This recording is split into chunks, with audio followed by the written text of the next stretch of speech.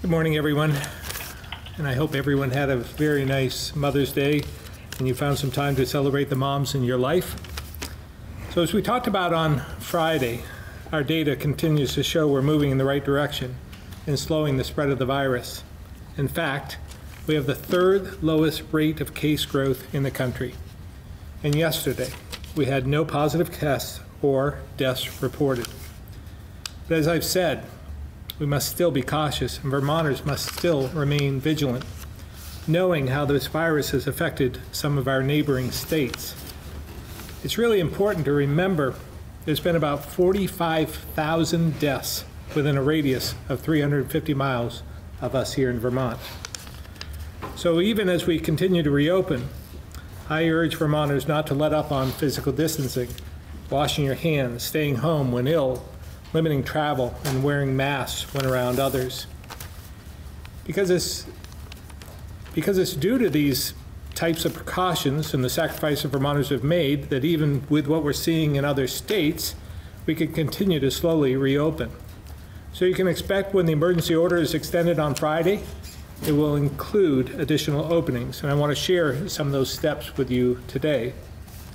I've asked the Agency of Commerce to work with the Department of Health and the Department of Public Safety to develop and release guidance this week for a gradual reopening of retail 1 week from today on May 18th. It's important to note that when we do reopen, they will need to meet or exceed the same health and safety requirements all other businesses and nonprofits have had to meet thus far.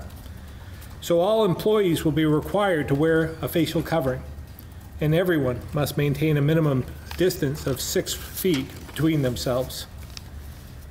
And for this first phase of reopening, there will also be an occupancy limit, meaning no more than 25% of their maximum legal capacity. Operations must have and abide by a detailed COVID-19 health and safety training, or if they have fewer than 10 employees, they can use the Department of Labor's VOSHA course, which you can find at labor.vermont.gov. And remember, while there would be mask requirements for employees, we're still encouraging customers to cover up as well. Again, to be clear, the guidance we will release this week is under development by the Agency of Commerce in coordination with Dr. Levine's team at the Health Department and Commissioner Shirley's team at the Department of Public Safety. While I know many are eager to shop for clothing and other supplies, waiting a week gives these businesses time to develop their safety plans, do their training, modify their stores, and work with the agency to understand all the steps needed to reopen and operate safely.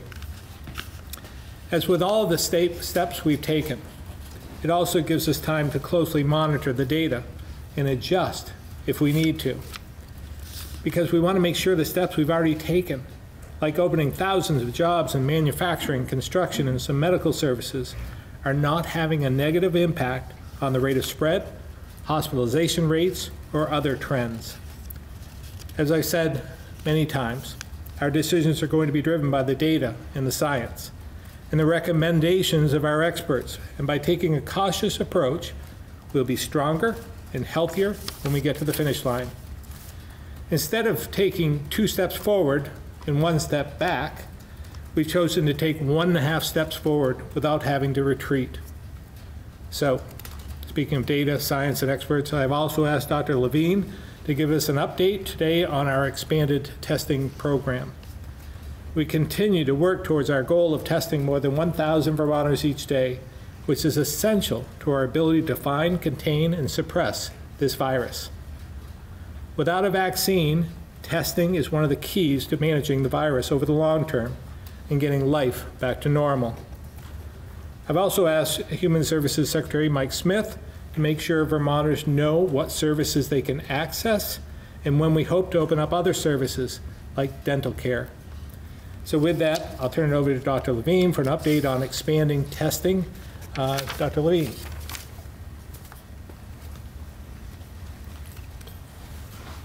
Thank you, Governor. As you all know, we're on a mission to greatly increase the number of tests and expand the groups of people being covered and tested so we can quickly identify and isolate outbreaks of COVID-19 and better understand the extent of spread of the virus in our state. We expect there are many more people who are infected than the 900 plus who have tested positive to date. Our capacity for testing is no longer limited as it was at the start of the pandemic. We now have the ability to conduct 1,000 tests a day, and we are encouraging people with symptoms, no matter how mild, to call their healthcare provider for a referral to testing. And we are urging healthcare providers to refer their patients, including children, who have even mild symptoms for testing. The clinician will refer you to a hospital or health center near you that can perform the test at no cost. If you don't have a healthcare provider, call 211 to connect with a community or hospital-connected clinic. And be aware that the list of symptoms recognized to be associated with COVID-19 has expanded. In addition to the triad of fever, cough, and shortness of breath, other symptoms can include chills, repeated shaking with chills, muscle pain, headache, sore throat, and new loss of taste or smell.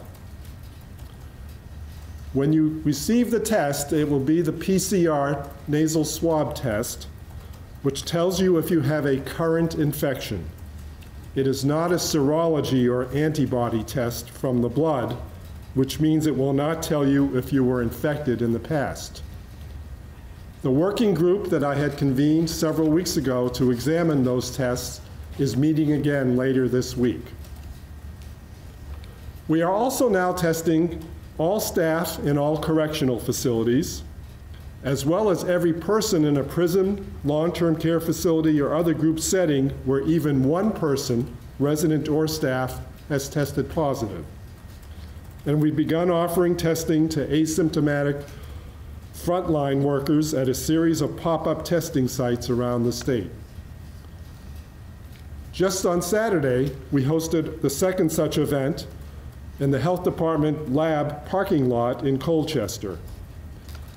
In spite of polar vortex conditions, Health Department staff and EMS volunteers collected samples from 138 first responders, healthcare workers, and providers of childcare for essential workers. We have 3 more pop-up testing events coming this week: Tuesday at Bennington College, Thursday at Brattleboro Union High School, and Saturday at the Upper Valley Aquatic Center in White River Junction, again staffed by Health Department with help from EMS and Vermont National Guard volunteers. These pop-up events are by appointment only for symptom-free first responders, including EMS, fire, and law enforcement, healthcare workers, and child care providers serving essential workers. One of our highest priorities for prevention is to make sure people returning to Vermont from another state, those who may have spent the winter outside of Vermont, second homeowners, or college students, quarantine themselves for 14 days. In a novel program now, if they are without symptoms of COVID at day 7 of their quarantine, we are allowing them to be tested at one of these pop-up sites. And if their test is negative, they will be free to end their quarantine period. If you are a first responder, healthcare worker, child care provider, or returning from another state and without symptoms, who will be at day 7 of your quarantine, you can schedule an appointment now. The Department of Human Resources has set up an online portal, humanresources.vermont.gov/popups. I'd like to move now to talking a little more about some general concepts and principles. With Governor Scott's gradual and careful turn of the spigot to safely restart Vermont and reconnect Vermonters, it's really now more important than ever that we all do everything we can to keep this virus from sparking up again and spreading in our communities. This means each of us must stay home and away from others if you're sick or have recently been in contact with someone who has COVID-19. And again, if you have any symptoms, call your healthcare provider and ask to be referred for testing. Wash hands often and well for 2 full minutes with soap and water, or use a hand sanitizer if soap and water are not at hand. Wear a facial covering when you're around people outside of your household. It is the new fashion. And keep a physical distance of at least 6 feet from others. Proof that Vermonters are actually taking these measures seriously are in the thoughtful questions they have been asking and that we are receiving from them.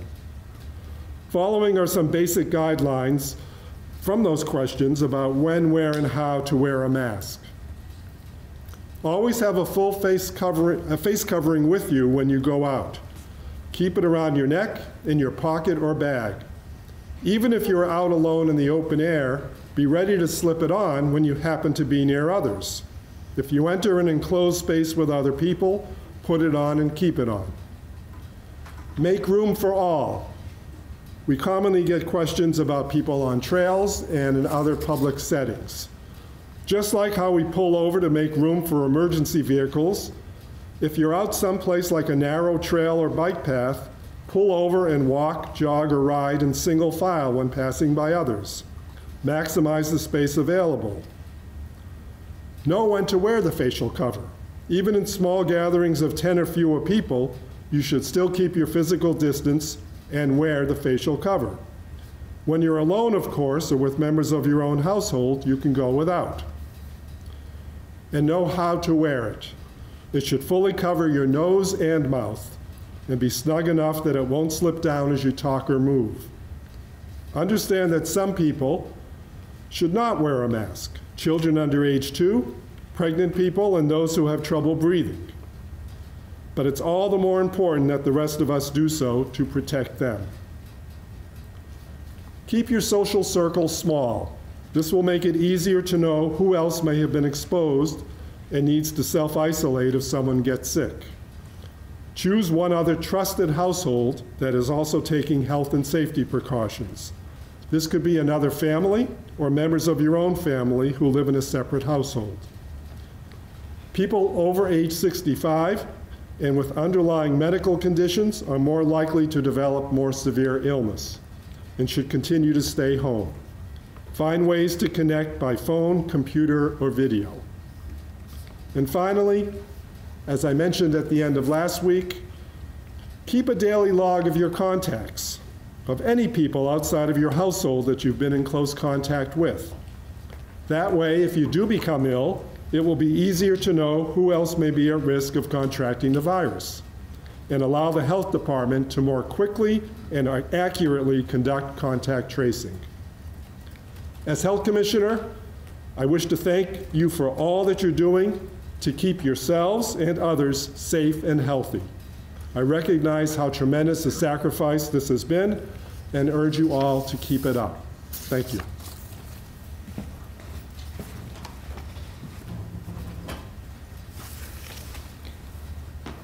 Hi, I'm Mike Smith, Secretary of Human Services. I just wanted to take a moment to remind Vermonters and healthcare providers what services we have allowed to resume, those that we're working on to possibly allow in the future, and what services are still closed due to COVID-19. As you remember last week, working with providers represented by the Vermont Association of Hospitals and Health Systems, the Vermont Medical Society, Bi-State Primary Care Association, and Health First, we began allowing certain healthcare services in Vermont that were discontinued at the outset of the COVID-19 virus that were impacting Vermonters. Last week on May 4th, we announced that limited elective medical procedures could resume on a clinic or outpatient basis as long as the healthcare provider adhered to guidelines issued by the Commissioner of the Department of Health. As was articulated, though these were intended as physician and hospital medical-based elective services, but the guidance broadly defined healthcare workers as nurses, physicians, emergency medical personnel, medical and nursing students, laboratory technicians, pharmacists, hospital volunteers, administrative staff, or any other employee who may come in contact with a patient. The Secretary of State's office, through the Office of Professional Regulation, has inquired about the applicability of the resumption of certain healthcare services to other clinical services such as acupuncturists, applied behavior analysts, chiropractic services, hearing aid dispensers, naturopathic services, ophthalmology, and physical therapy, psychoanalysts, psychological examiners, and others. The Commissioner of Health issued guidance to the Office of Professional Regulation last week to send out to these other clinical services. The Commissioner stated that he will continue to work with the Office of Professional Regulation to send out a message to make clear to their health provider licensees that they must adhere to the guidance published last Monday, and actually making many of those practices closed as a practical manner.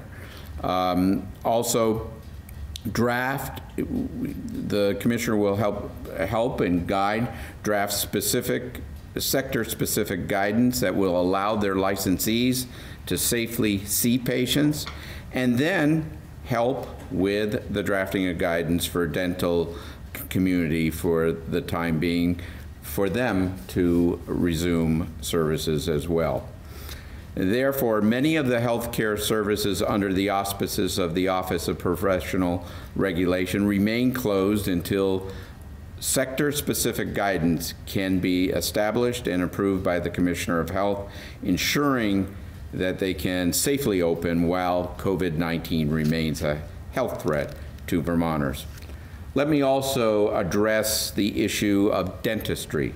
On Monday, May 4th, when Governor Scott announced that limited elective medical procedures could resume, this did not include routine or non-urgent dental procedures, only emergency and urgent dental care.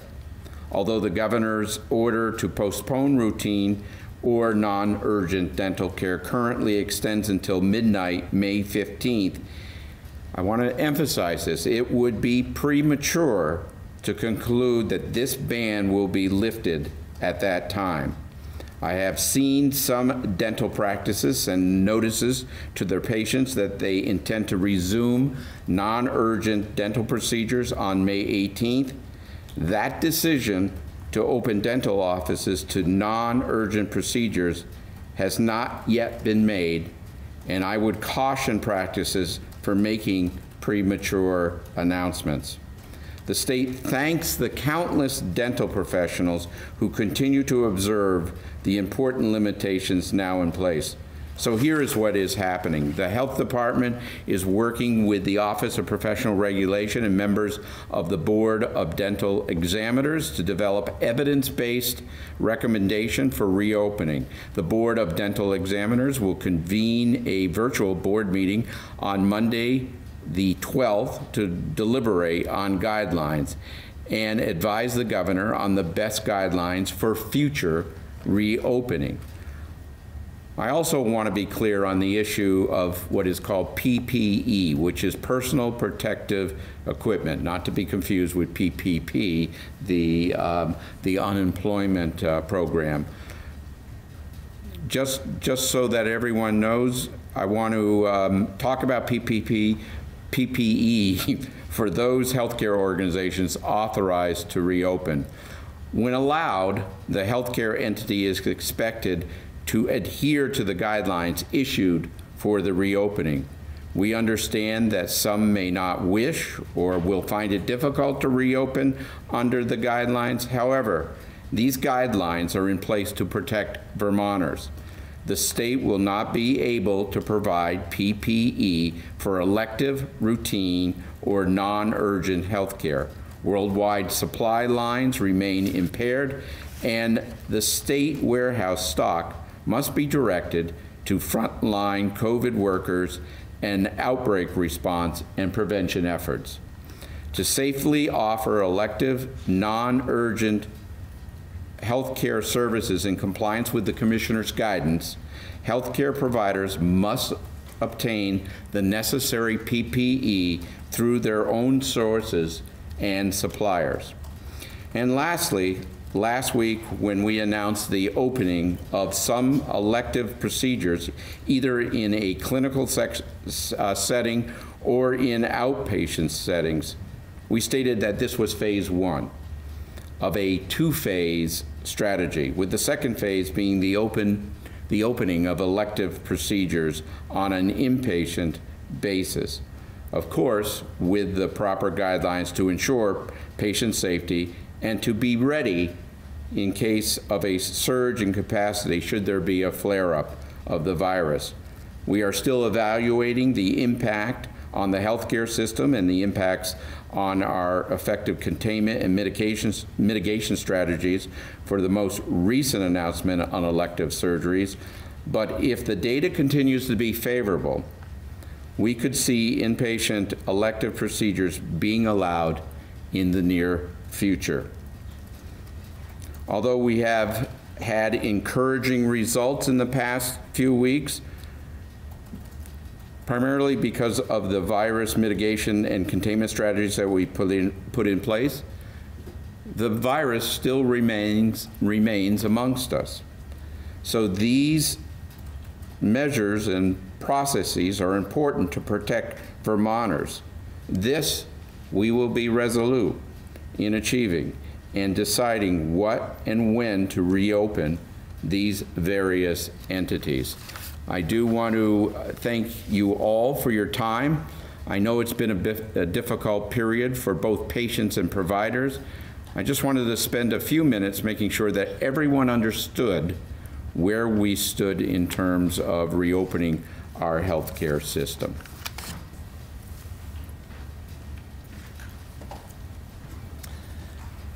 Thank you, Secretary Smith. We'll now open it up to questions.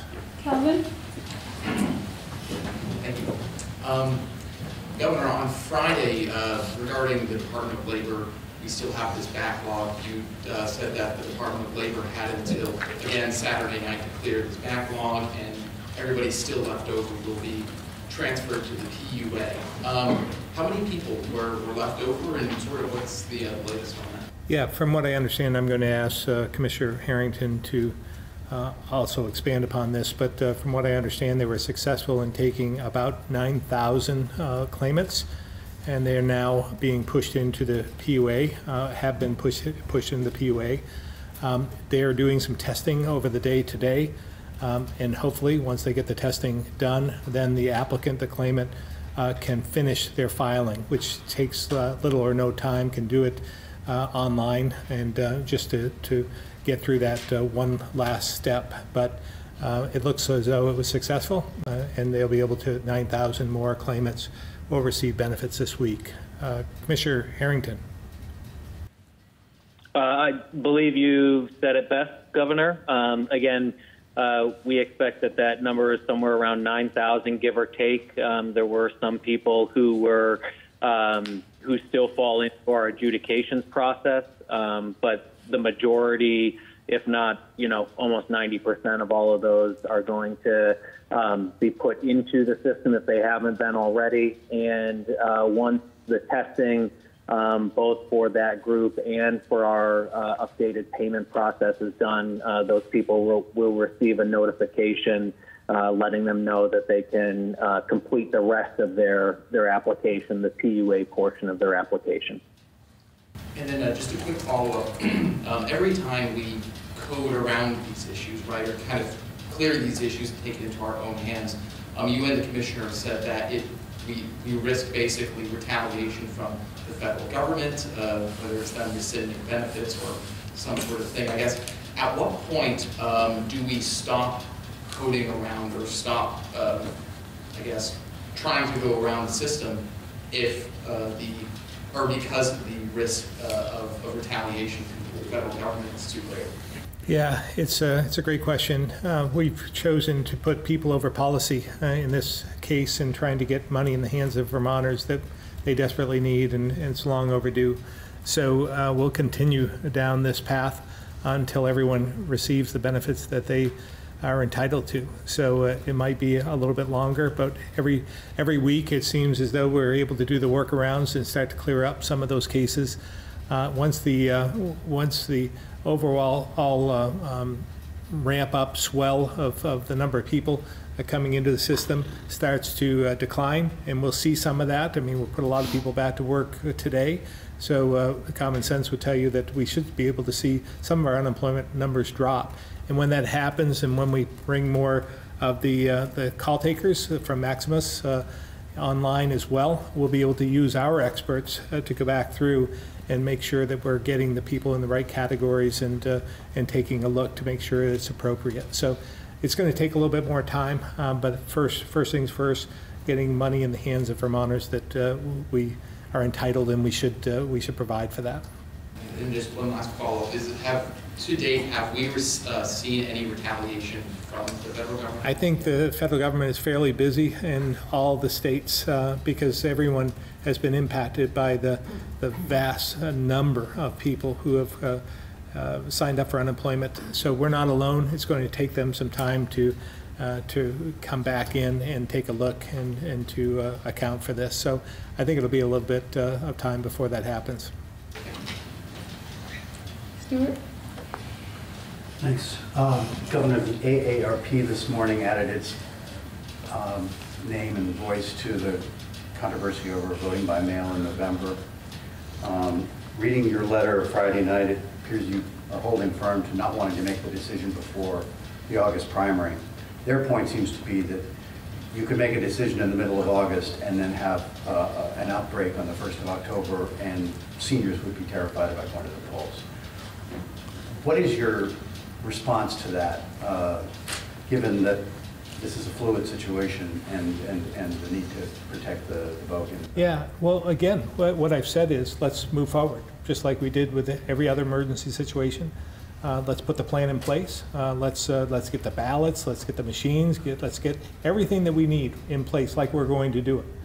But I'm just saying we can't print the ballots until after the primary anyhow. I'm a little concerned about the August primary myself. I mean, there's still 100 or 200,000 people who are going to vote in that election. So I'm concerned about that one first. But having said that, we do have absentee ballots that could be available for that. And the Secretary of State doesn't seem to be as concerned about that one as the general. So he's the expert. I'll take his advisement on that. We'll get through the primary, and then you'll determine who is in line on the general, and then you'll have to print the ballots at that point. So I'm just saying at that point we can just determine whether to continue down this path as we started with this plan in place or not. We will know a lot more. Just think back. I mean, it was just two and a half months ago, less than 2 months ago, or just a little bit more than 2 months ago, that we started down this path. It was March 13th that the state of emergency came into place. We'll know a lot more in August about where we're going with this, whether there's more testing in place and so forth. And again, I'm not saying no. I'm not. This isn't philosophical. This isn't political. I'm just saying we don't need to make this the final decision until August. So it seems pretty easy to me. Move down this path, put the plan in place, like you're going to do it, but in August make the final decision as to whether it's going to happen in November, because there still is a primary to go through in between that time. But even in August, you would still have the risk of a late-breaking outbreak that you couldn't foresee. We run the risk every single day, right? We don't know where this is going. There are so many variables in this this whole pandemic, but I can't tell you what's going to happen a year from then either. I can't tell you what's happening next week. So we're just watching the trends, the data and the science. It's I believe that the measures we've taken thus far have kept us safe, and we'll determine that, from my perspective, in August. And I would add that that I wasn't added into this process until the legislature took action on another bill, and with an amendment put me in place with my approval moving forward on any of these elections coming up.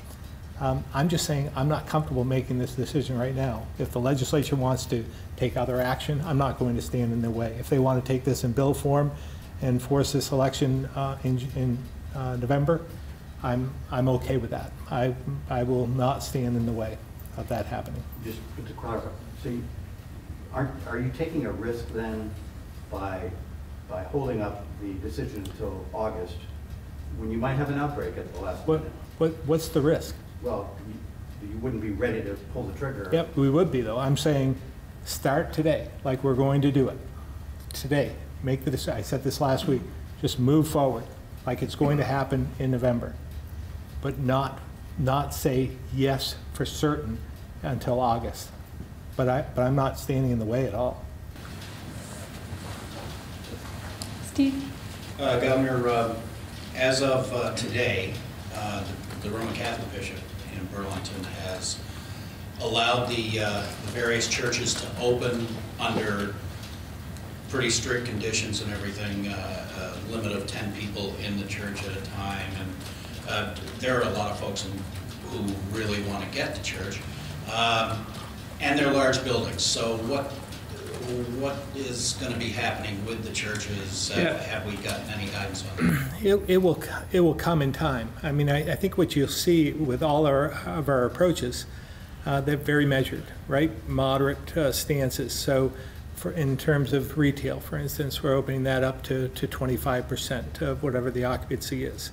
I think you can expect that we'll be doing that with other areas as well. Social distancing, making sure people are wearing masks, so forth and so on. So we're taking this one step at a time. At this point, we have a limit of 10, mass gatherings of 10. I would expect, as we did when we first started with, I don't even remember what it was in the beginning, whether it was 100 or 250, but we stepped down from there, and we got all the way down from 250 to 100 to 50 to 10 eventually. So I think what you'll see is the same type of ramp up from there, so that we can continue to take these minor steps as we move forward to make sure that we're watching the data and the science to be sure that there's not any negative effects. So I think you can expect with the churches in particular, we would be doing the same thing, going from 10 to maybe 25 to maybe 50 and moving in that way. So you're thinking percentage is 25% of the capacity of the building? Or? Well, that's what we're considering. That's what we're doing for retail, for instance, because it's very difficult because they're all different sizes of retail. And if you limited it to just 10, for instance, the ones with 100,000 square feet, you'd be pretty lonely in a building like that, and 10 would be overwhelming in a small retail store. So we thought having it determined by the percentage of occupancy would be the better approach.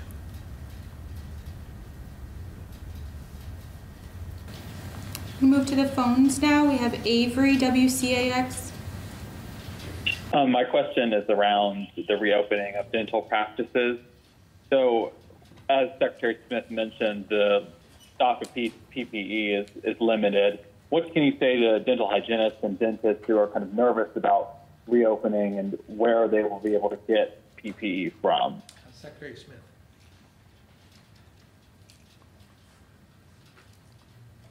Not everybody's going to be able to comply with these guidelines. We recognize that. The various practices are going to have to make a decision of whether they can comply with the guidances that we put out. That includes PPE as we move forward on this. But they're going to have to make the decision of whether they can comply or not. And if they can't comply, then they will have to make the decision of what they're going to do, either reach out and try to get some supplies of PPE or not open.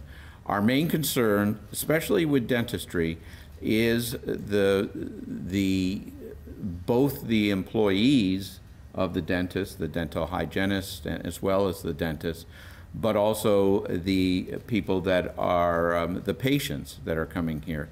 This is very close contact with the mouth, and we want to make sure that, and I'm not the doctor, I'll let Dr. Levine talk about the medical science of this.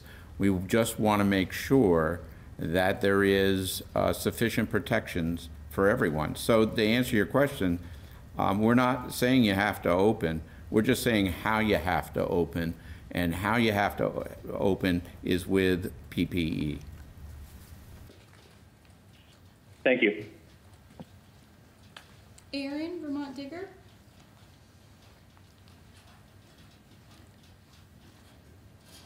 My question pertains to the retail store reopening. I've been speaking to experts about this topic, and one thing they seem to believe as a general rule is that we can't do retail reopening no matter what social distancing guidelines we have in place without job protections like sick leave or the ability to stay home if workers feel unsafe. Are there any considerations specifically for hourly workers about those job protections, any considerations of expanding the job protections that they have or a response to that assessment? Well, first of all, I think if you go back to the guidance and some of the safety plans, it would talk about those safety precautions that we're asking to be put in place. I'd be curious as to who the experts are you're speaking with. Some of the experts we're talking with feel as though the retail would be safe under the guidance that's being put forward.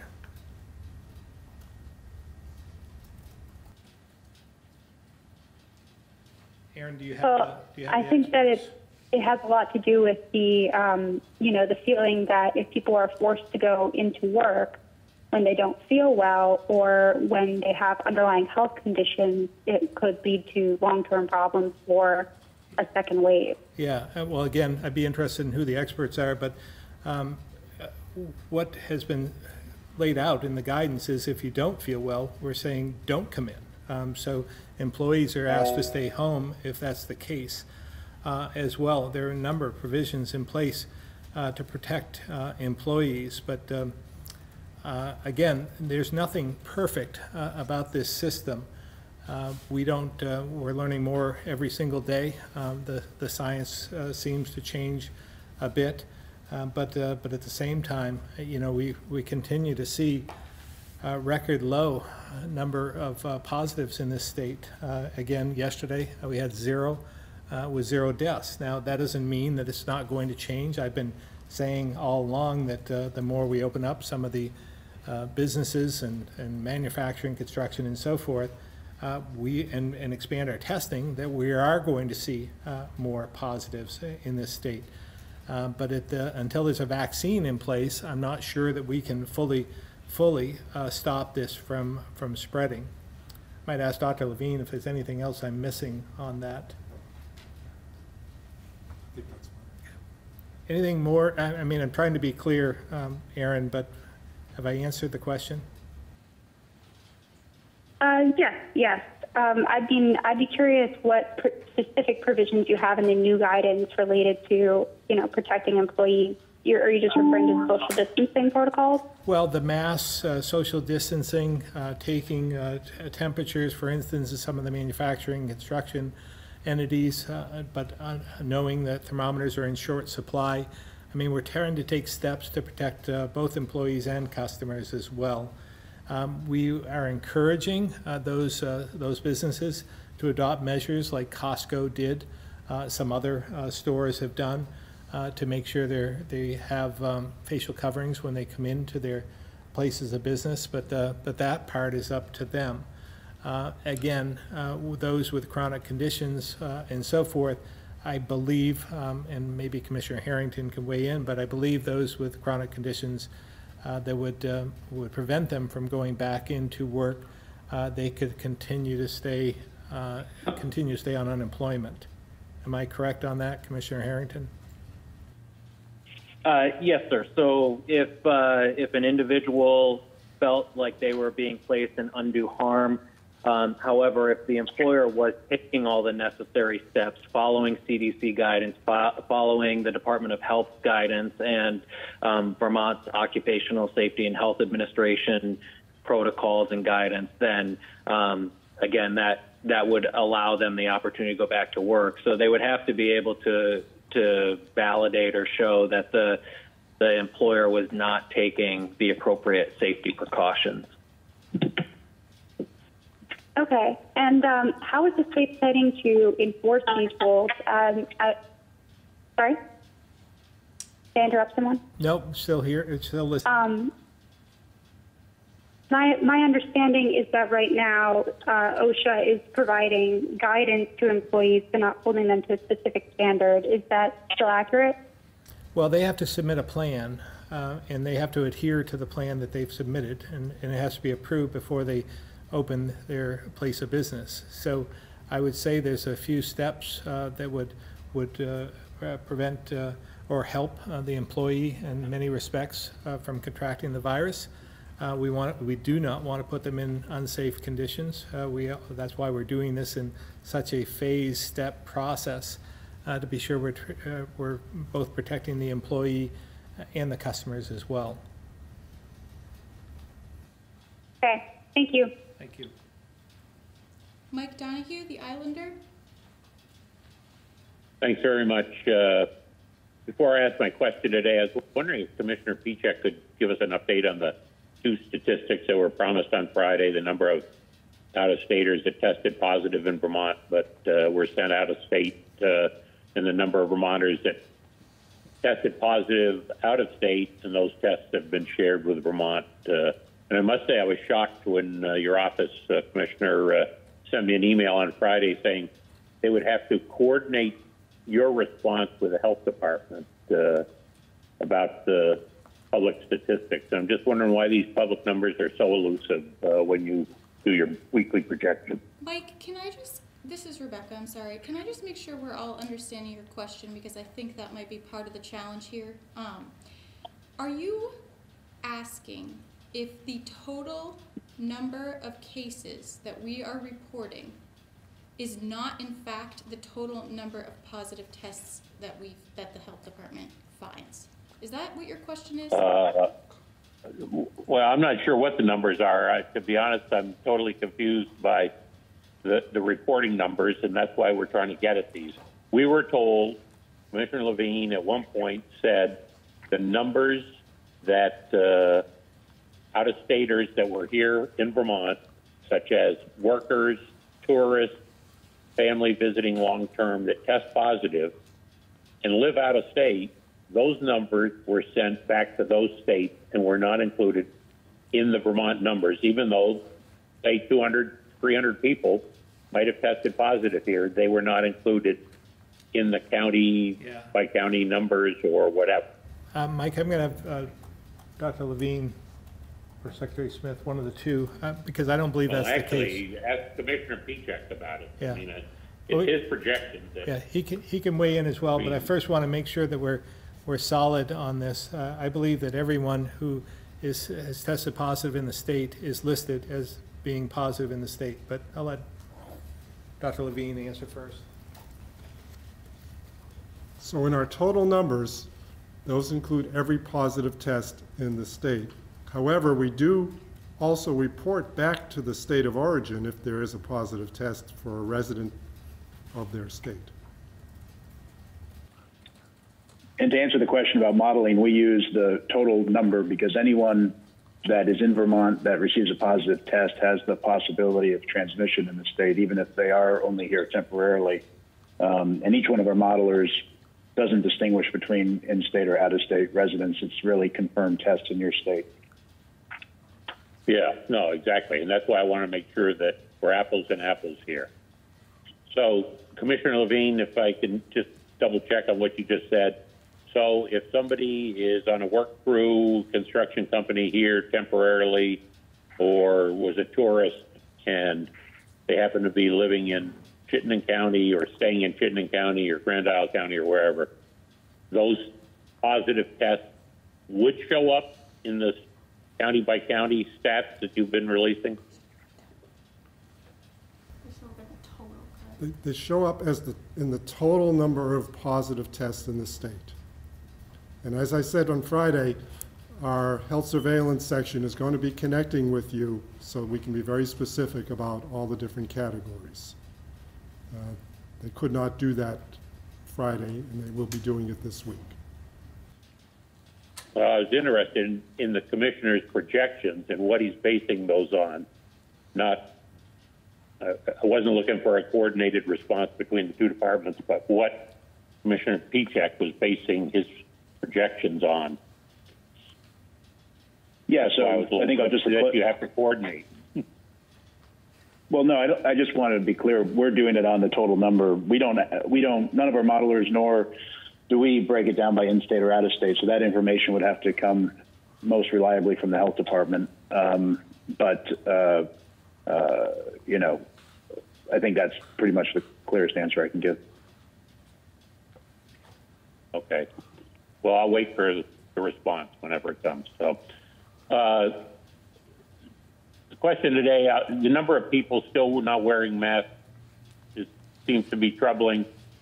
And now you're going to have more retail opening and everything like that. When I stop at traffic lights, I look at the convenience stores nearby and see most people walk in without masks on.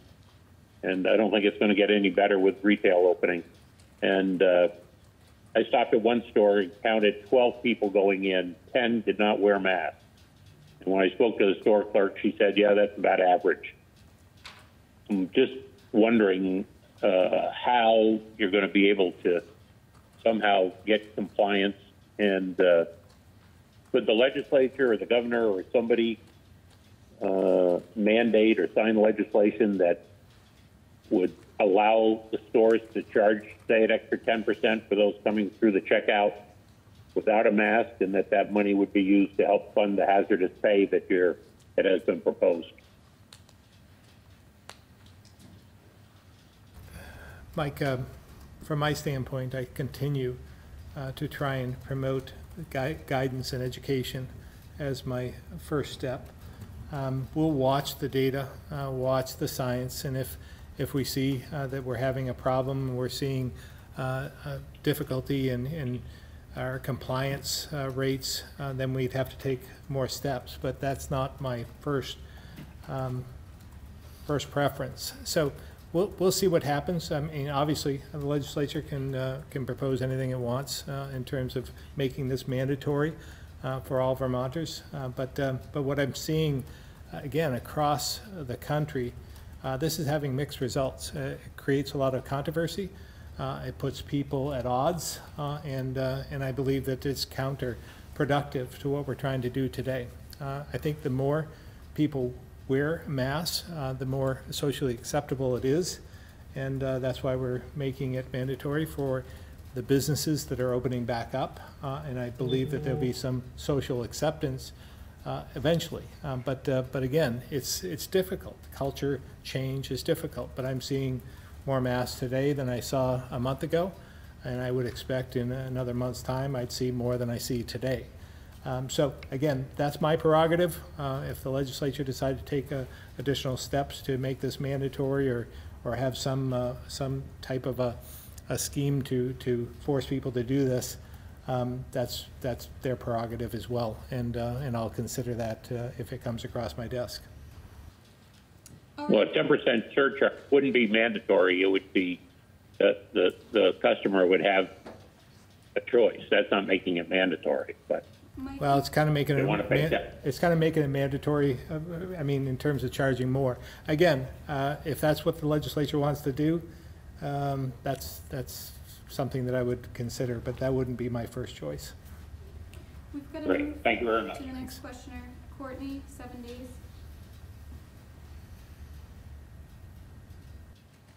Hi, Governor. You might have addressed this with the last question, but it's a little bit hard to hear you, so maybe if you could step a little closer to the mic. But could you clarify why are employees at retail shops required to wear masks but not customers? And I'm sorry if you just addressed this, but again, it was a little bit hard to hear you. Yeah, I'm not sure why. I don't know if others are having trouble, but I'm literally about 8 inches away from the mics right now, so I don't want to get any closer. I would, again, offer that this is a way for us to induce some education. We can have some control over the employees and so forth. It's not a step I want to take, forcing Vermonters to take this step to mandatory face coverings. If we see that it becomes, if the science and there's evidence that would support this in the future, we might have to change. But at this point in time, I think education and guidance is the best approach. Vermonters have done very well thus far. Our compliance rate is one of the highest in the nation as well. We are seeing the results of that. We are seeing zero, like I said yesterday, we saw 0 positives and 0 deaths. So there's not many other states that can that have that going for them, and I'm very proud of what everyone's doing. So we'll continue with this approach, and hopefully that will be more socially acceptable in the future, and the culture will change, and this will become more habit forming. Just a quick follow-up to that. Are you concerned, or have you already heard about conflicts if a store such as Costco has instituted its own mask policy, but a customer who wants to shop there refuses to put one on because it's not mandated? Well, that's something that you're hearing about, and does that concern you? No, that's what I had answered before. I think it sets up a controversy and conflict that I don't think is necessary. And I haven't seen that in the state. I don't know if that's happened in Vermont, but I have seen that across some of the national reports, where we're seeing some controversy and conflict between store clerks and customers. So I would like to avoid that and continue to try and give guidance and education as to why it's an important thing to do. Okay, thank you very much. Greg, the County Courier.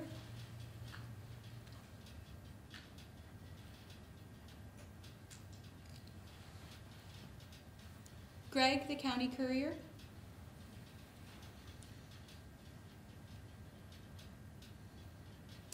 Okay, we'll go to Sean at the Chester Telegraph.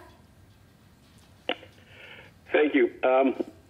Governor, this morning we got a call from a reader who said he had just seen road crews working on Route 11 here in Andover. And that's always a cause for celebration around here, but he also noted the trucks that were doing the work bore New York State plates. Now, we haven't had a chance to verify this yet, but you've spoken many times about Vermont being surrounded by states where there are more infections than Vermont. So our reader wondered why the state would bring workers in from out of state, and also what restrictions do they have to observe, especially if they're staying here longer than just the day that they're working and going home. Yeah, they're under the same restrictions as everyone else. When you have a contract, you have a contractor from another state that bids on a project in Vermont, they are allowed to obviously perform the duties under the contract. We have asked that they have a higher level of compliance in terms of the safety measures surrounding the COVID-19. So they've taken courses individually, and we've again asked for anyone coming into the state to, unless it's for work purposes. We've also had a little bit of leeway throughout this whole process, because as you might recall, there are some from Plattsburgh, let's say, that work at UVM Medical Center, as well as those who are from Vermont that might work at Dartmouth-Hitchcock. So we have allowed for a little bit of variance, but in this case we're asking those companies to not commute, and for them to come into the state and stay a while. So if they're coming into the state and they're staying a while, have they already quarantined for 14 days? Well, that's our hope. Obviously, there's nothing perfect about this system, and nobody is verifying in some respects, but we're asking these businesses to come up with their own plans that are approved, and they are adhering to the plans. So there's no verification, and I mean, you've spoken about embers coming from other states. There's no verification that we couldn't have an ember on Route 11 in in Andover. Yeah, and that's in anticipation of some of what we're going to see in the future. That's why we've increased our testing and tracing capacity and program, because we want to make sure that we're out there being proactive and to try and identify some of these embers as they come into our state, because we haven't, from the very beginning, we haven't had anyone verifying anyone coming into the state from other states at our ports of entry to determine whether they are indeed coming in and quarantining or not. So this is not a perfect system, and admittedly so. And we're trying to do the best we can under the conditions to try and, again, continue to have one of the best, highest compliance in the nation, as well as some of the lowest rates in the nation in terms of positive and the number of deaths. Just the last thing. So are these workers who are under contract coming in from out of state being tested? They are not at this point in time. Some of them could be, but we're hoping to expand the testing enough so that we can have more universal testing in the future, so that we can provide for some of what we're seeing, some of these businesses that are coming in. But it's not universal at this point, but that's where we're going, hopefully going in the future. Thank you. Tim, Vermont Business Magazine. Hi, good morning. Dr. Levine, there was a report in the paper this morning about a third of Americans believe there is a vaccine and it's not being used, which I guess tells us something about the state of the nation at the moment. I was wondering if we are holding out too much hope for a vaccine. There's not a vaccine for HIV, AIDS, Lyme disease, or any other coronavirus. Should we better assume that there will not be a vaccine and just go from there? Those are great questions. Wouldn't it be nice if the third of Americans were correct? But unfortunately, you're right. There is no vaccine now. And, you know, in the rosiest of pictures where there would be a vaccine, I think people are often being sometimes falsely misled, other times just having a false sense of hope that that vaccine would be readily available. And vaccines go through such extensive testing that the minimum point would be a year, and most people are talking in terms of 1 to 2 years. But your observation about other coronaviruses is correct. It's not the same as some of the other viral illnesses that we clearly do have vaccines established for. I don't want to relate it to HIV because that's a very different type of virus, but at the same time, your conclusion is correct. HIV has been around a long, long time, and we do not have a vaccine to offer anybody at this point in time. So I would still try to err on the side of being optimistic about a vaccine for coronavirus based on its structural properties, but at the same time, not being overly optimistic about the timeline part of it. Because to think about within a year, while it would be wonderful, it really wouldn't be that plausible to me. It'd be in the couple-year window. Having said that, though, that doesn't mean we wouldn't have more effective antiviral therapeutics developed within that time period. So even if we don't have a vaccine as quickly as we'd like it, we might have medications and other treatments that would be successful in treating coronavirus of this sort, so that we would at least have something to offer people other than the kind of supportive care we're offering right now. Do you think those antivirals will be better if, you know, we've talked about a second wave in the fall or perhaps next winter. You think there will be those kind of treatments available by then? I'm very optimistic there will be. There have been trials that are ongoing as we speak that are being done in very rapid fashion, even under extreme circumstances, if you will. There was actually in the New England Journal of Medicine a trial just reported out of China that sort of at the peak of the issues in Wuhan, this they were able to carry out a clinical trial. Unfortunately, it didn't turn out as positively as people would have wanted with the drugs that were used, but the fact that it could be done under those circumstances at all was great testimony to the whole medical and scientific community there.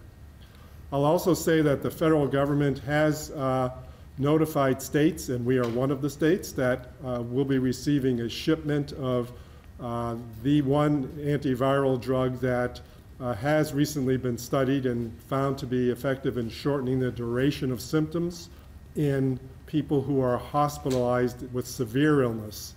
And so our hospitals in Vermont will, this week actually, have access to that medication. Is that the remdesivir? Remdesivir, yes. Okay. All right, well, thank you very much. All right, Joe, Barton Chronicle.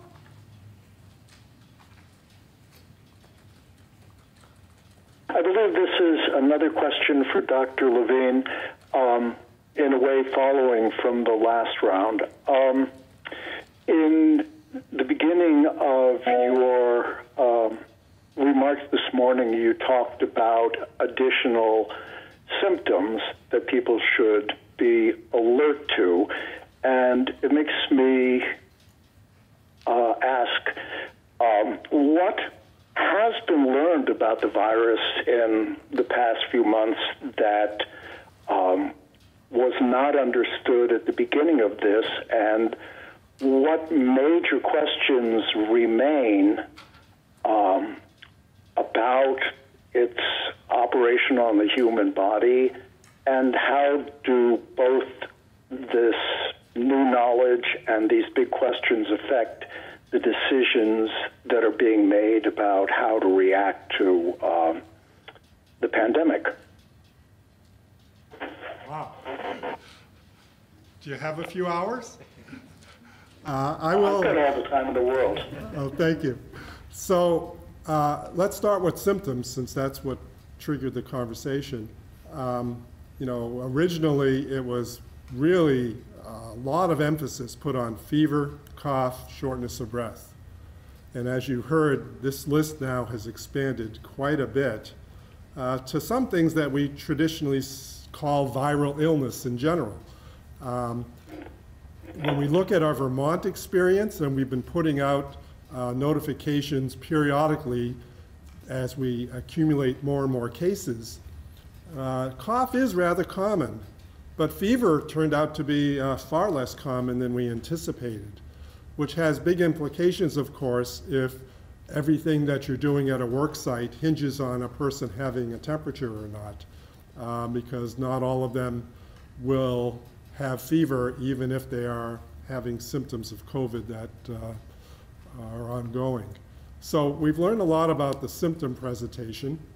We've learned that we were completely right with regard to the vulnerable population and who is going to get the most severe illness, who is going to get into an ICU potentially, who may not survive.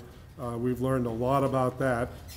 We've learned a tremendous amount about how to protect the most vulnerable, and I think our track record has been quite good in Vermont with regard to long-term care facilities and other congregate settings, even like correctional facilities, because around the country, this really is epidemic in all of those sites, and you've heard news reports regarding that.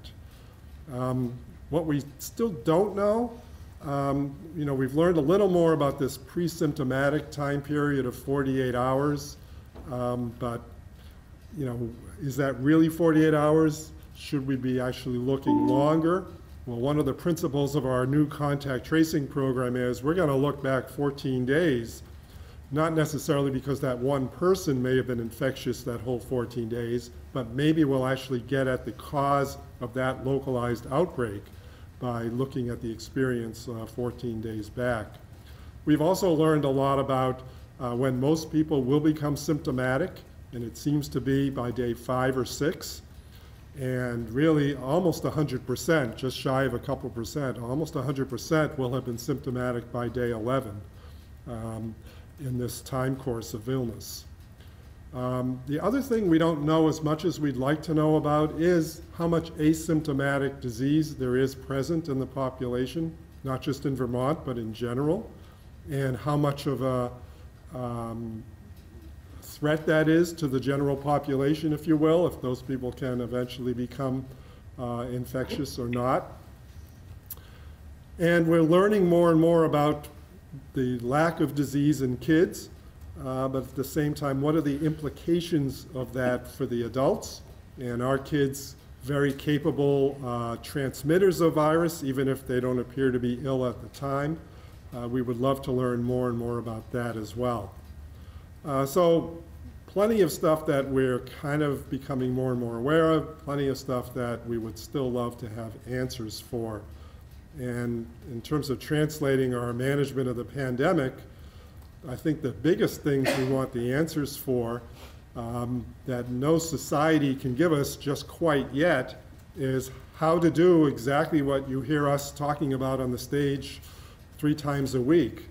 How to restart Vermont, how to reopen business, how to do it in a phased and deliberate and cautious way without letting that infectivity factor, the R naught, increase, or any of the other statistics that we follow increase, and how much within the population can we begin to congregate again in terms of these congregate settings, whether you talk 10, 25, 50, what have you. Where will that go? How safely can we do that?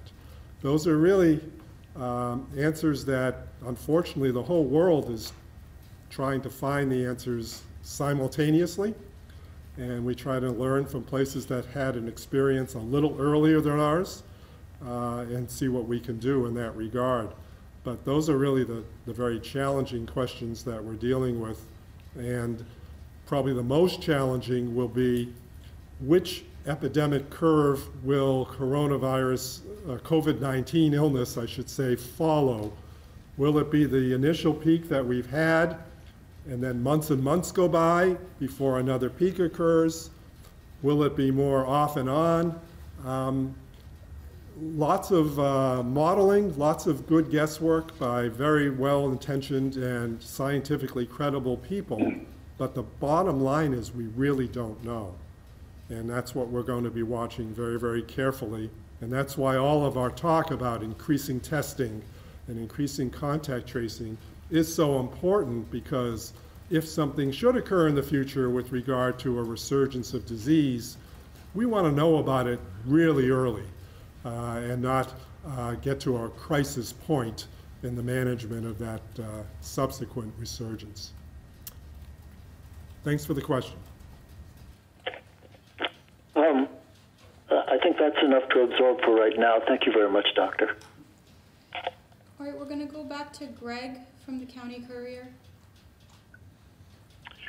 Hi, Governor. I'm a little less prepared today than I normally am. As you know, I'm a volunteer firefighter, and I just got back from a fire call, which is why I wasn't able to connect earlier.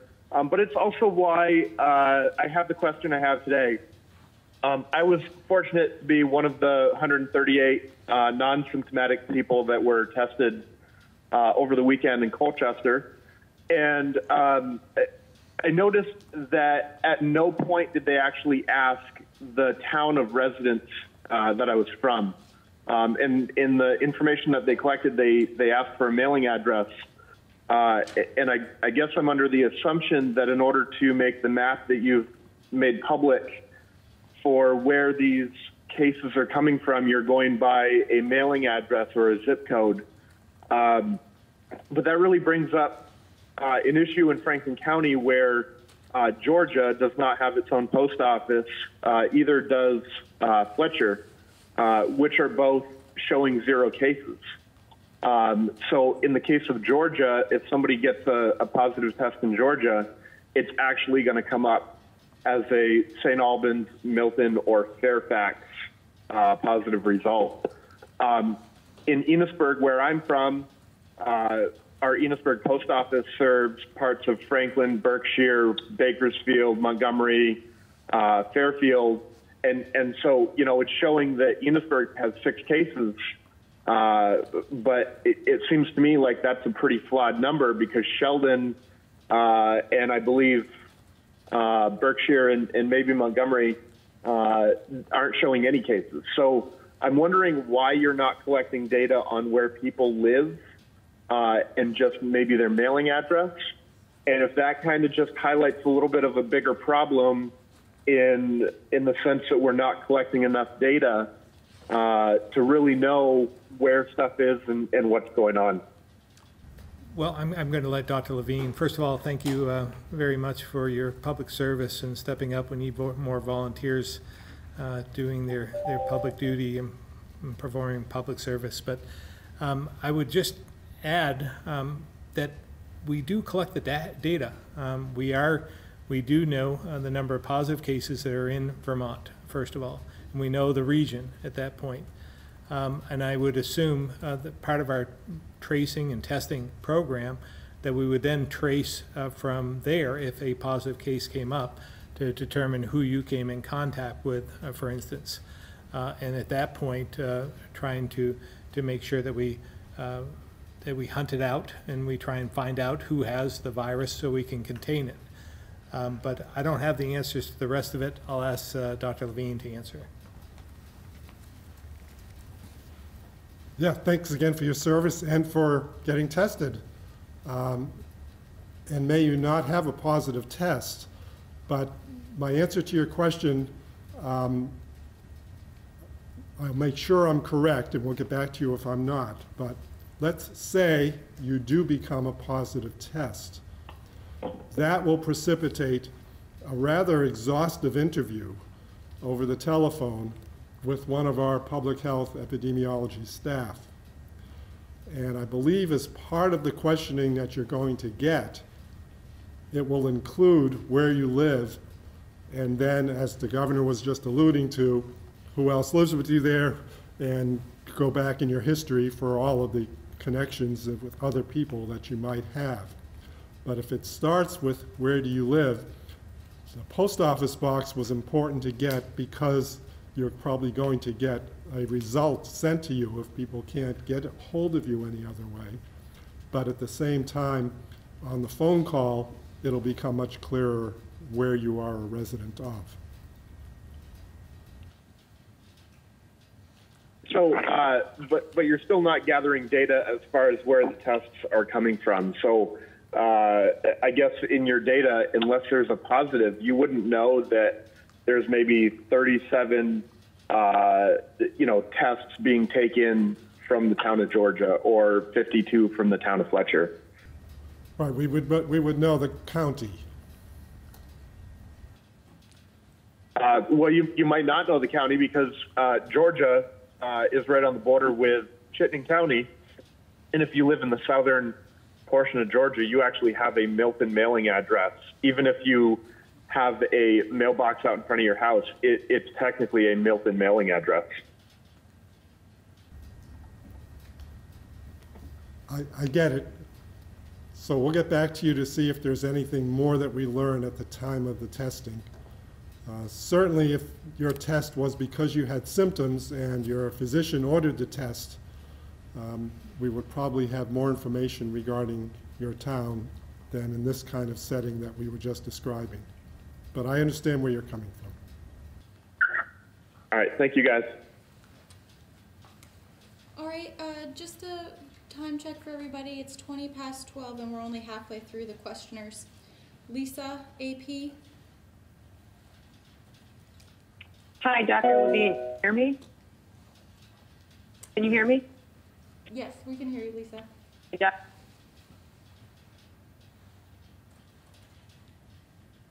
Yes, please ask your question.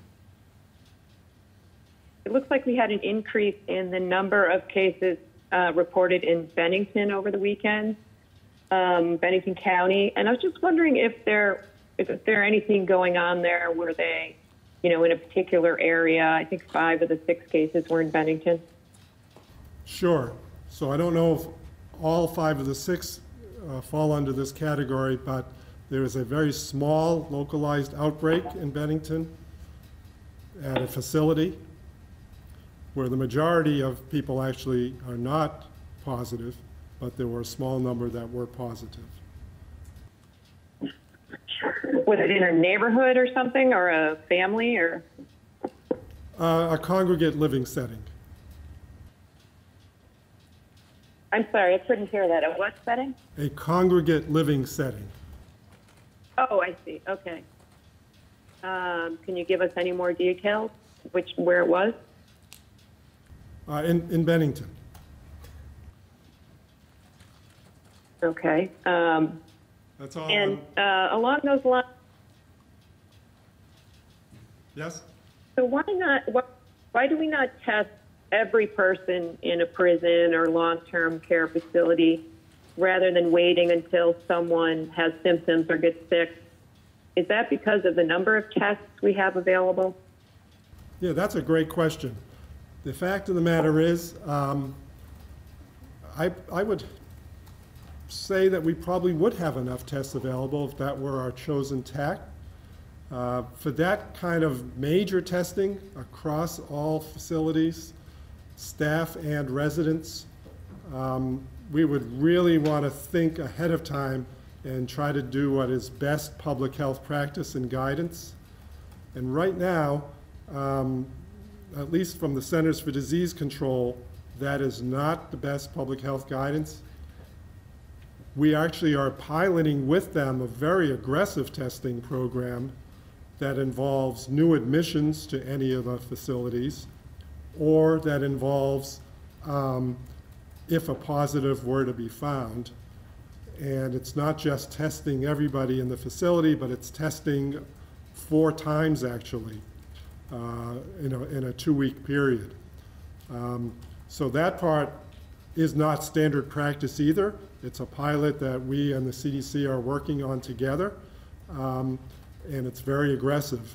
But the CDC to this point in time has not actually guided states in testing every facility on a blanket basis. And I think you've heard Secretary Smith talk in the past that sure we could do that, but that would give us the reassurance on that one day that a facility had no infections. And that could change within a day or two based on someone bringing the infection into the facility. So you'd have to decide then, do you do that several times a week, forever and ever, throughout this epidemic, or what? So that's why we're following the practice we're following now. Okay, thank you. Brittany, Local 22.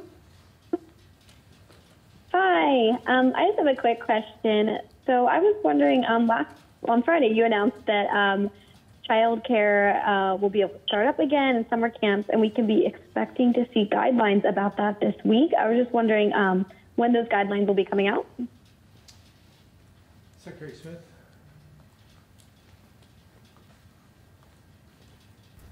Sure, I didn't expect this question on Monday, but we're hoping to get them out this week. Probably you'll see at least on the child care centers, probably midweek to Thursday on those, but maybe even before. I know they're working on it. I have a meeting this afternoon on where we are on the guidance.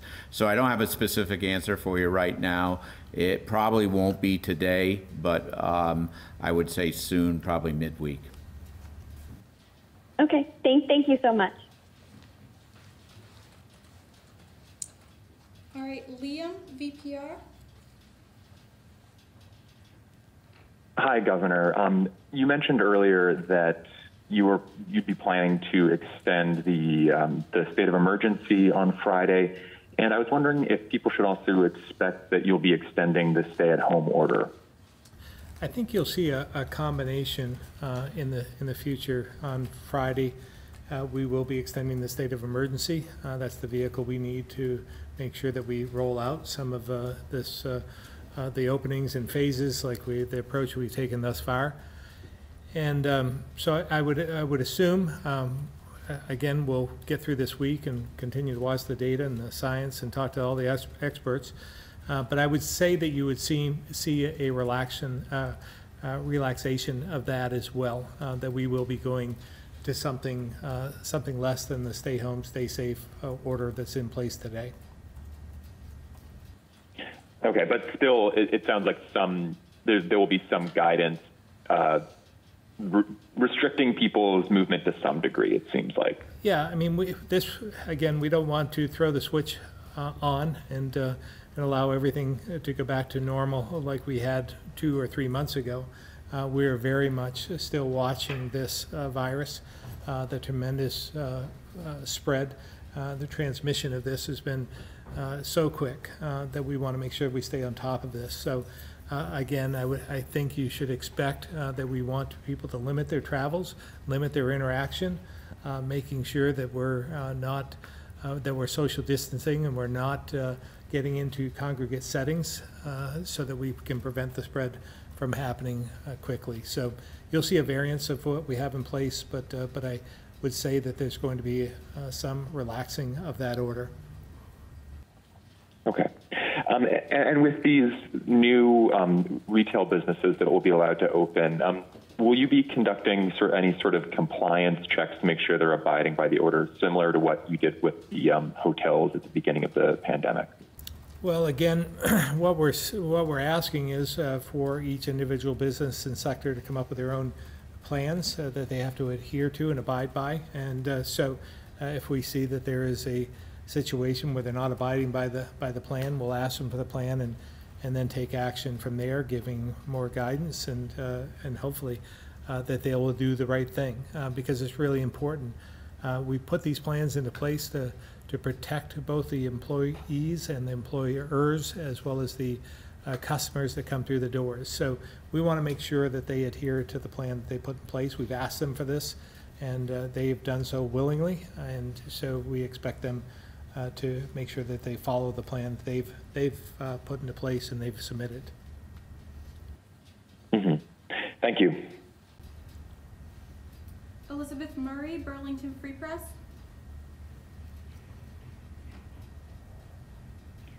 Hi, can you hear me? We can. Hi, this question is for Commissioner Levine, and it kind of goes along with one of the figures that you mentioned earlier about how almost 100% of individuals develop symptoms within 11 days of contracting the virus.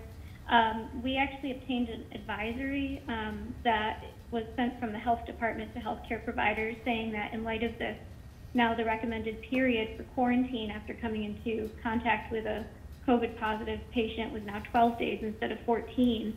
And I was wondering why this distinction was being made for healthcare providers, why it's not also 14 or 12 for the general public. Sure. So we're actually going to be trying to simplify life completely and have it be 14 days period, but still with this opportunity to be tested on or after day 7, and if negative, remain off of quarantine. Keep in mind that if you are on a quarantine, you are going to be being followed by the health department as part of contact tracing, and you'll be on the SARA alert system, which we're using for that purpose, which feeds out information to you as the end user regarding symptoms to report, regarding education about the virus, regarding what you should or shouldn't be doing as part of quarantine, and also allows you on a daily basis to refer back to those in the health department to inform them if anything has changed about your condition. So I'm sorry, just to help me understand, that you're going to simplify it so that the quarantine period for everyone is 14 days, or did you mean 12 days? Because 14 it seems like this is a change. Yeah, we'll be coming out with an updated health advisory. Okay, for the healthcare providers? Correct. All right, thank you. Patricia, Bennington Banner.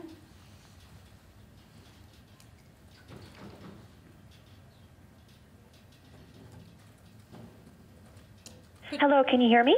We can. Hello, can you hear me? We can. Go ahead, Patricia. Oh, thank you. I have a similar question to one that was asked a little while back here. This might be for Dr. Levine. I think it was Lisa who asked the question regarding the increase in Bennington. At a congregate living facility, I know you mentioned there was a very small localized outbreak. And I'm wondering, was the reported outbreak at the Bennington School for Girls? Some people know it as VPI.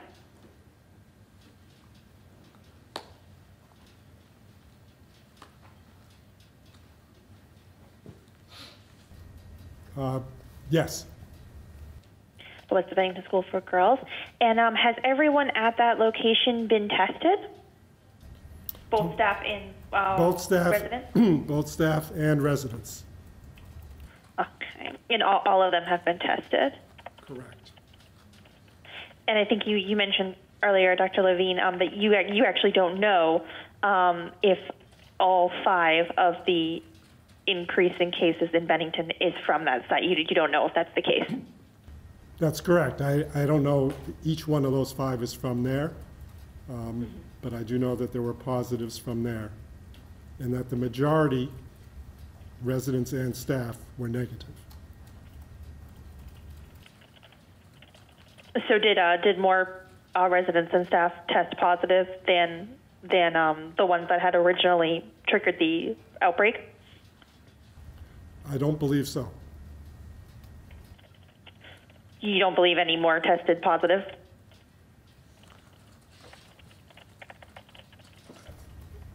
I'd have to relook at all of our data because it's now several days old. Do you know when all the residents and staff were tested? Like over a couple of days or over like one day this past weekend? Or? It was end of the week and the weekend. As you might End of the week and the weekend. Right. End of the week and the weekend, I'm sorry? End of the week and the weekend. Because as you might imagine, not all the staff are there every day. Yeah, of course. Bonnie, thank you. Kat, WCAX. Hello, this question is about personal care industries, the hair, nail salons, spas, et cetera.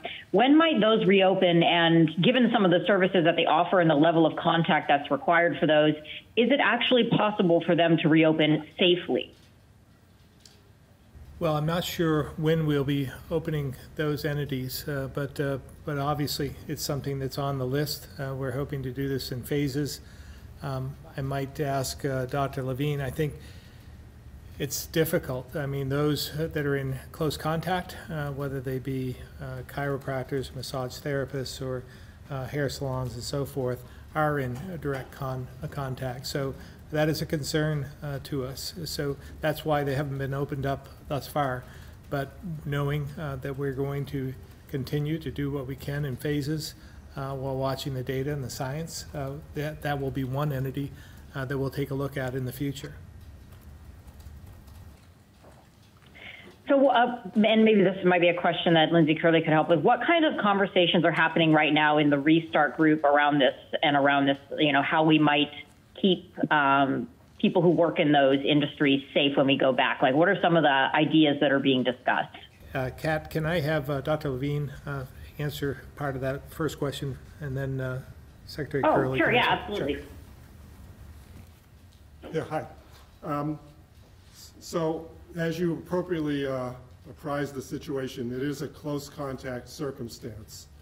But having said that, all of the rules that we use for everywhere still go into effect, whether it be socially distancing when possible, masking, personal hygiene, respiratory etiquette, all of that continues. The reason you certainly are seeing across the country a heterogeneity of when hairdressers are reopened or not, when healthcare is reopened or not. Some of it makes sense. Some of it you would say, I wonder why that state did this and this state does that. I can tell you that in our state, we're doing this very, very carefully, and we just reopened a sector, healthcare, where there is abundant person-to-person interaction.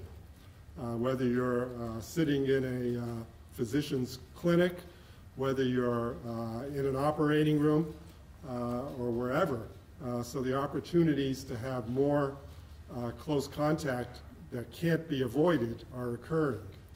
So our goal is to really see how that does or does not have an impact on the data that we collect, on a continuing basis, and make sure that, if you will, there's no early warning alarm that goes off based on the fact that we've created more opportunities for people to be close to one another in those limited circumstances. So that's why, as the governor says, the phased approach is the cautious approach.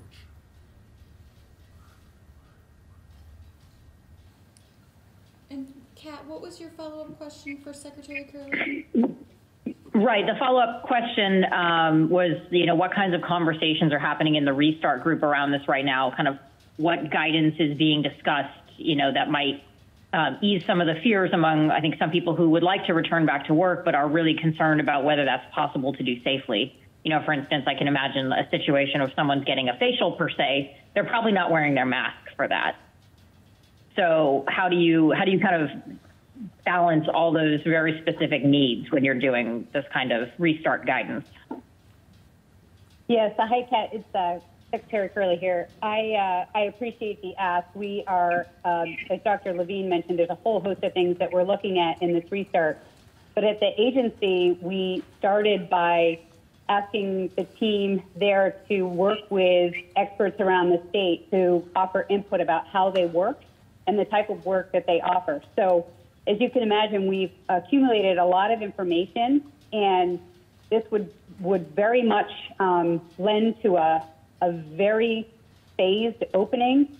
So again, I can't comment yet on exactly which aspects would be encouraged to open in the early phases, but we do recognize that this one's a really tricky one. We're getting probably as many people that are anxious and ready to get started from an employer's perspective as ones that are anxious about it. So we're very much working on how this would look, and when the governor gets to the announcement, it would be a situation where he would be permitting certain aspects of the industry to start their phased opening with lots of health and safety guidelines around it. So again, he wouldn't be forcing anybody to do it if they can't do it safely.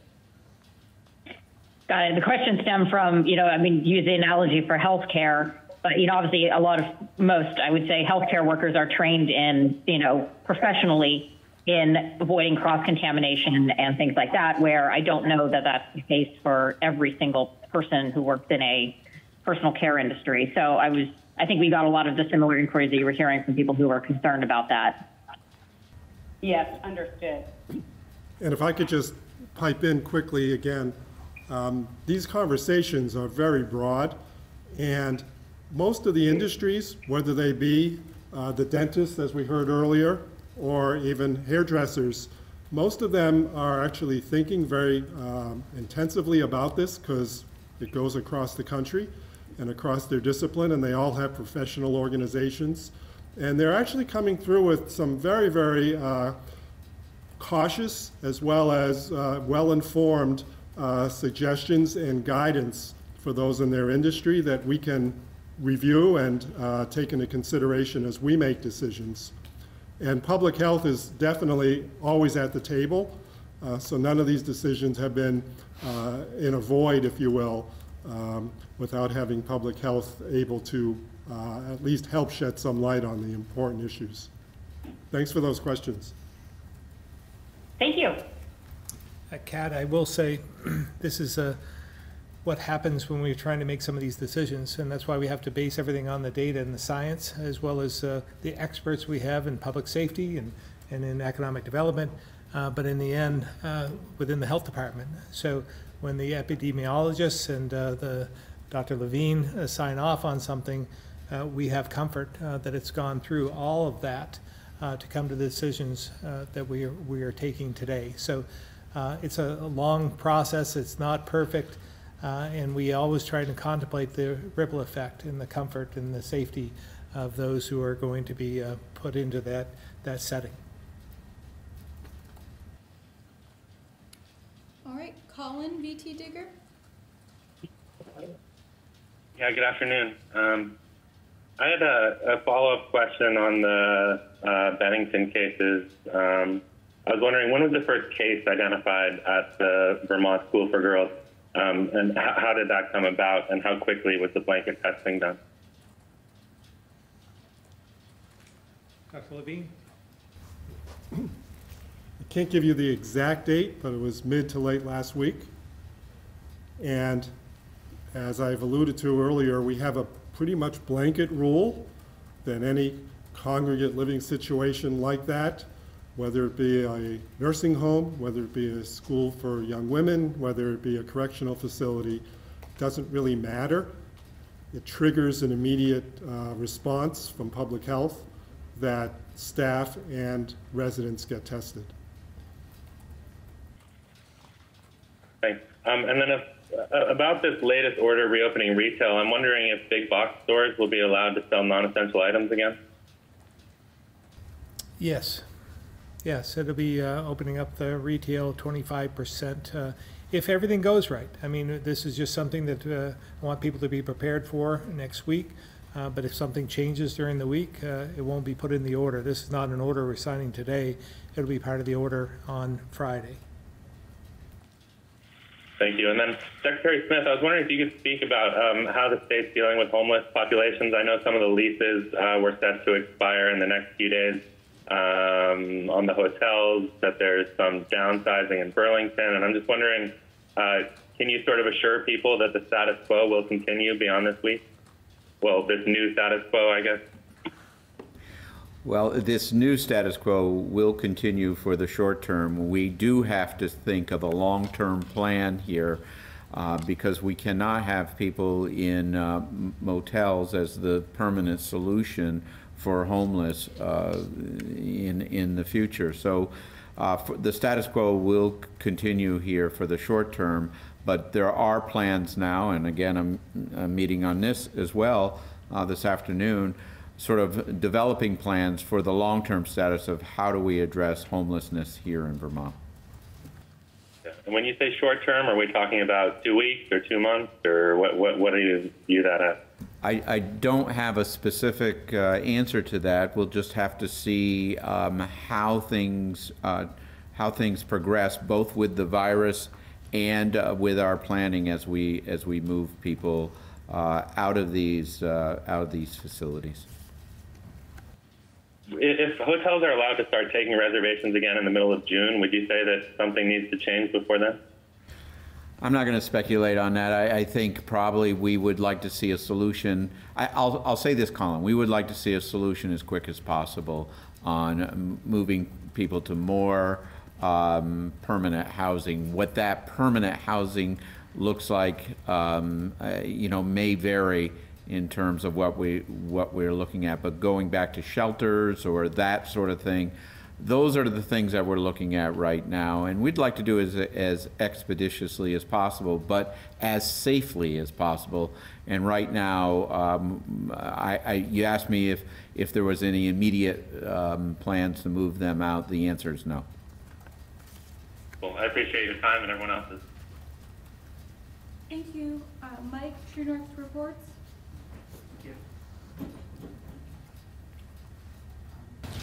I just have 2 quick questions about the proposal for sending out absentee ballots to all Vermonters on the voter rolls. So the status quo is currently any Vermonter who deems the virus a concern for going to the polls can ask for one from either their town clerk or the Secretary of State's office. I spoke with one clerk this morning who said it is not a prohibitive process at all. So my first question is, why would we need to change that system? Well, again, probably a better question for the Secretary of State. This is part of his plan. I believe that is going to be the case for the primary in August, that it will continue to be as traditional, that you could ask for a ballot by absentee requests, and it'll be the same, and the polls will be open, status quo. So I'm not sure that there's going to be any change for the primary. I think the concern for the Secretary of State is what happens in November, and there's so many people who may need an absentee ballot, because we do have a fairly robust system in place right now. I believe, again, you should probably ask him, but I believe his concern is that the system, the town clerks will be overwhelmed at that point if everyone was requesting an absentee ballot. And a quick follow-up, will your administration be looking at how elections are being done in other nations? For example, it's being reported yesterday in Reuters that South Korea, a nation that does not allow any mail-in ballots for election security concerns, they recently had their elections and there was no new uptick in COVID cases. Again, I think that's probably a better question for the experts. I rely on our health experts for questions like that. I'll let the election experts ask or answer that in the Secretary of State's office. I would say the legislature will have some time as well if they want to contemplate a different way of conducting elections here in the state.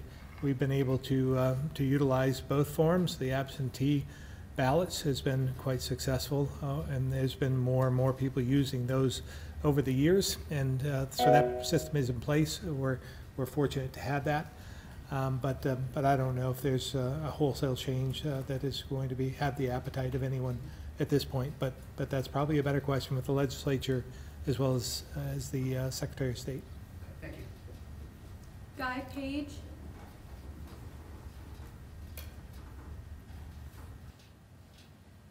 Governor, can you tell me how many complaints have been made using the executive order reporting tool put out by the state police, and how that's worked? I can ask. I don't know myself, but I don't know. Is Commissioner Sherling on the line? Commissioner Sherling had to, this is Erica Borneman, Director of Vermont Emergency Management, and Commissioner Sherling had to attend another meeting. I don't have the current statistics, but that's something we can follow up on. We can get that to you, Guy. Thank you. That's it. That's it. Okay, thanks very much again for tuning in, and we'll see you on Wednesday.